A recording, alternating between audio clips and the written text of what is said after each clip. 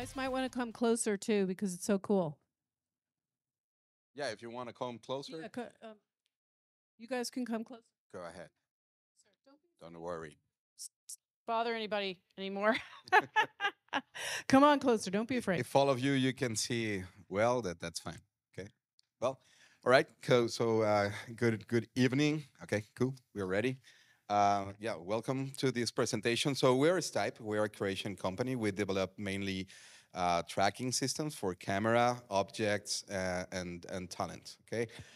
So that's the core business and what we started doing. So this the tracking systems for the camera that you saw on the main stage, the Red Spy, and the crane. Also, we manufacture those systems, and also the plugin for Unreal Engine that it's being used for the XR part. It's also ours. Okay, and in this case, we're showcasing here Follower, which is this network of infrared cameras that you can see in the ceiling. Okay, so these cameras are looking for this kind of LED beacons. Okay, so these beacons has also a unique ID, and that's how we are also tracking the camera. So this camera, if you see, we have this device that we call the spider.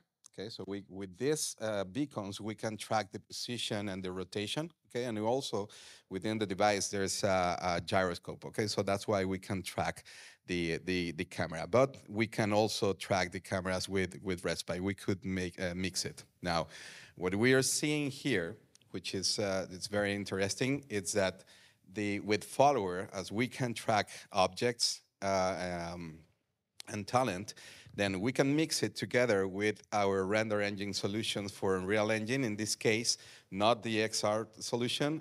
This case is the chroma key solution called GreenKiller and stYpe. So it's a stYpe, and the add-on for chroma key it's GreenKiller. Now, with GreenKiller mixed together with Follower, we can do this kind of things. Okay. So as you can see, we are working in a 3D space. So I'm being tracked also.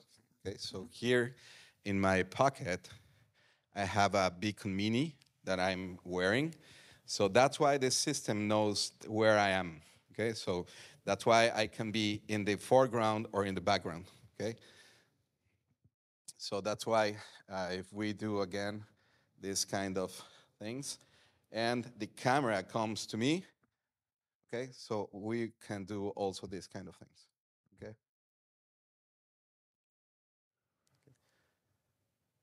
So with this, you can add more interactivity to your talent, and that can help to the storytelling, mainly for live events or any entertainment shows. Okay, and what we're seeing here is also the great chroma keying that we're doing. So chroma key GreenKiller, it's a 3D chroma keying. So that's why that allows us to know the depth also of the space. Okay, and that we achieve that when we do, as we do the 3D scanning of the space. Okay, so we will be showing you how we do the 3D scan. Franny, can you do that? Okay, so I will step out. Okay, so you can see how is our process. So that's why we don't need that many lights. Okay, so we don't need like it's a totally fully perfect green, because we want to take the real shadows of the talent to be able to show on the virtual world. Okay, so we're taking photograms, okay, of the surfaces. Okay, so in that way we know how the background looks, right? So we don't need exactly like a super perfect green. Okay, so that's the process. Okay, so everything that it's in blue is how it's when it means that we are already taking those pictures. Okay, so I think that we can stop that.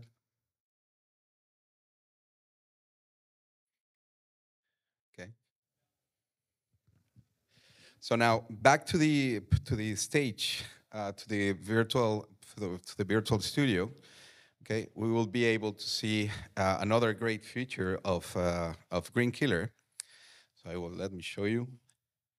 So I think with this one it's better. So as you can see, we can do a very good chroma keying also from the water. Okay. Okay. So the water, we can see that we can see the real reflections and refractions over me, which is the real part, and also over the virtual part. Okay.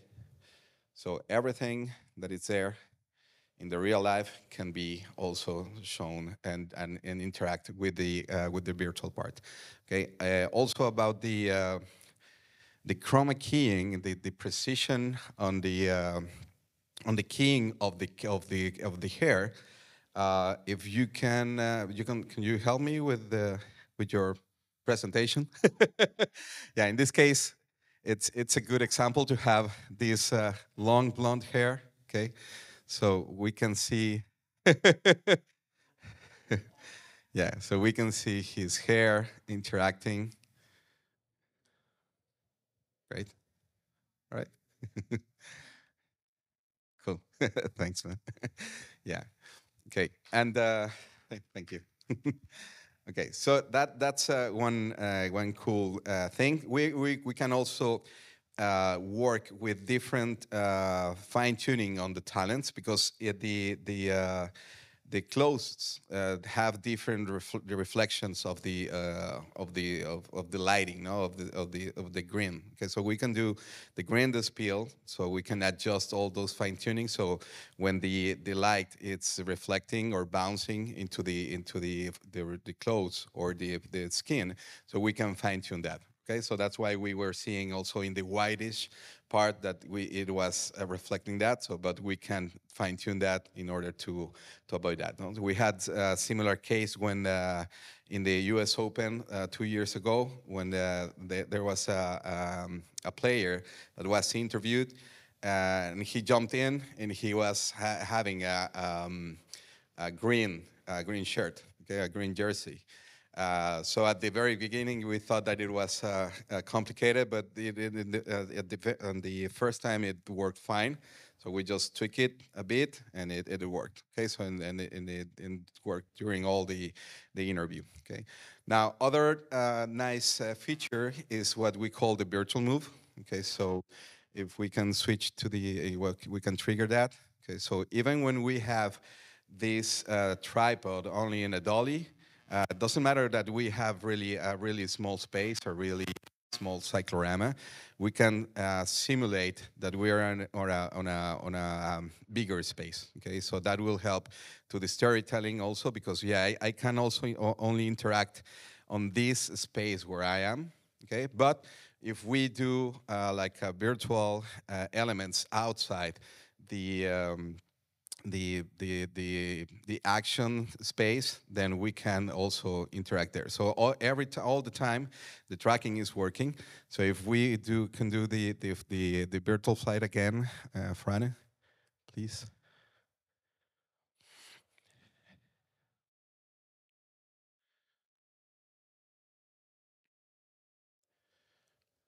Okay, yeah, that's cool.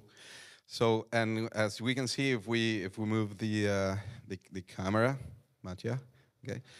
So we are still tracking, okay? So we are not really like faking nothing. So it's really we are doing like a virtual zoom out on the scene, okay? So we can still interact with the graphics, and so also the camera can look outside where I am and looking for statistics or virtual window or virtual screens, okay? So. Yeah, this is our tools in terms of tracking, solution, and the part of interactivity. Okay, so well, thank you very much for your attention. Not sure if you have any questions. Oh, okay, thank you. You want to ask a question? We have a question. Yep. Multiple objects, or are there like relative limits to how well it does when you keep adding objects? Adding objects like virtual objects, I mean to interact or? I mean, people should have said people. More people to interact. Yeah, no, there's no issue. So because as we have these mini beacons, so we can add more mini beacons to each of the talents. So you can come. Get in there. This is an interactive, real time. Yeah. That's conference. Yeah. Yeah. Okay. So in this case, you are being tracked. Okay. So if I do this, okay, you're being circled. Okay. That's cool. Okay. So now if you if you walk in and out like from the front and back, you will see that you're like trapped on that halo. No. Yeah. Okay. Let me try to do this.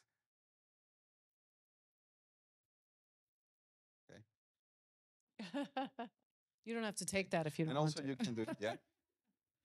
And if you want, you can do it. Just press, and when you press, it will generate the particles. Okay, so you can draw. Okay, so this is just like a use case only for showcasing, but there's a lot of use cases. No, as the talent is being tracked, we can use your position to trigger something within the Unreal scene. So if your position within the vectorial space. So we have like bounding boxes on you. So we can use that, your position when you step in, that will trigger an animation of some events. Some events within Real Engine. And the same if you have several talents or anchors, then each of them, they can wear one of the mini beacons, and each of them, they have a unique ID. So there's no problem or there's no issue that or possibility that they will be mixed, okay? Because each of them, they have a unique ID, so there's no error. Is there an optimal range on the bounding box of like it works best between 5 and 10 feet, or just as big as you want to make it, or Yeah, it really depends on what do you want to do, how precise, what precise you want to do that area.